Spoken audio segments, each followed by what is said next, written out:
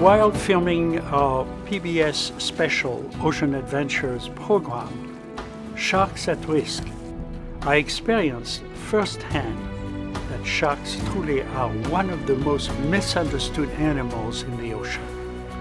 I was guided by former fisherman turned shark dive guide and conservationist Andre Hartman, who gave me specific instructions and took me diving with great white sharks outside of a cage.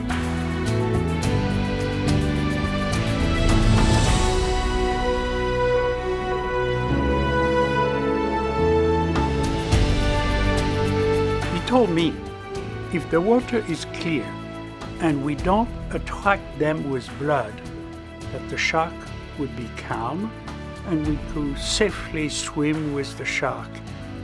And he was right.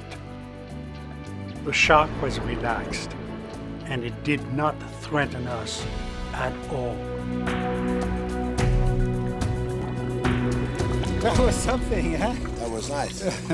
I did exactly what you told me, and that was just to get the tip of the dorsal fin, and I just pinched it with 2 fingers. Yeah. And it was going slowly and didn't move at all when I did it.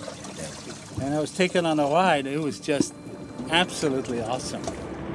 Deliberately seeking out a great white shark on its own terms was an experience I will never forget and probably will never repeat.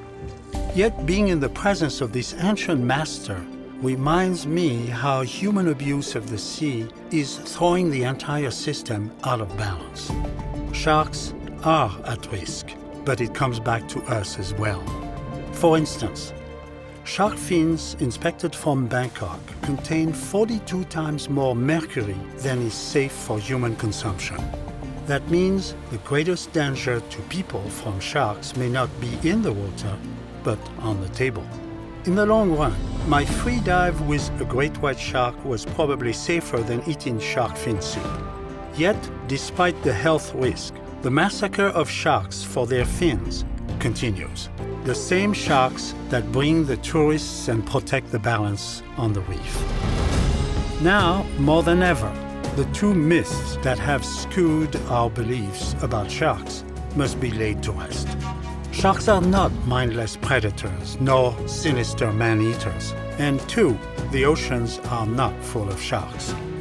It's already feared that the hammerhead and the great white have declined by more than 75% in the past 20 years. That means 3 out of 4 are gone. And for species that reproduce slowly, these losses may be unsurmountable unless we are willing to change. The future is in our hands, and our future depends on the ocean, on the continued balance between predator and prey, and on abundant populations of this evolutionary marvel, a magnificent and necessary force in the sea, the shark.